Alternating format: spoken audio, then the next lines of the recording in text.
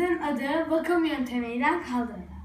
Malzemelerimiz: bir adet peçete, ucundan tutabileceğimiz bardak, küçük bardaklar içinde su dolu, mum, kibrit ve serttin biberini.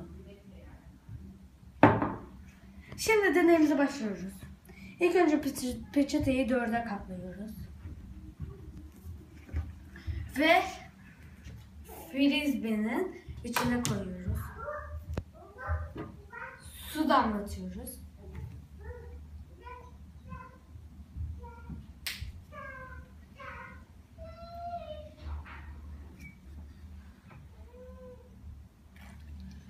Şimdi elimizle bastırıyoruz. O şişlikler gitsin diye.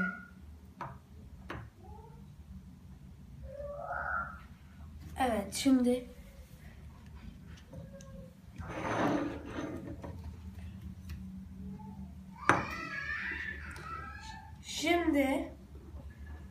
bardaklarımızı koyuyoruz. Büyükçe. Ve mumumuzu tam ortaya koyuyoruz.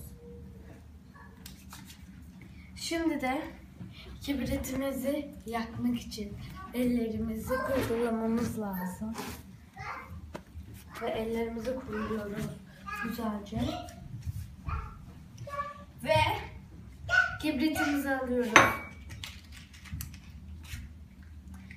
Ve yakıyoruz.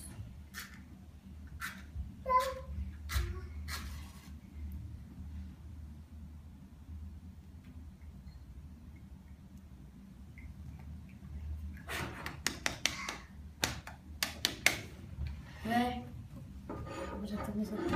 yanan kibritimizi koyuyoruz. Şimdi son aşamaya geldik.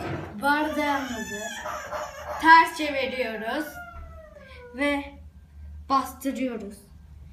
Mumun sönmesini bekliyoruz. Mumun oksijen az olduğu için sönüyor.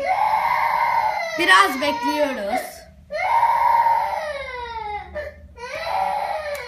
Ve şimdi de kaldırıyoruz. İşte deneyimiz.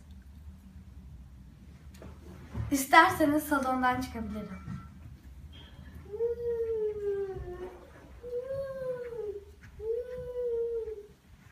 Ve masaya geri götürüyorum.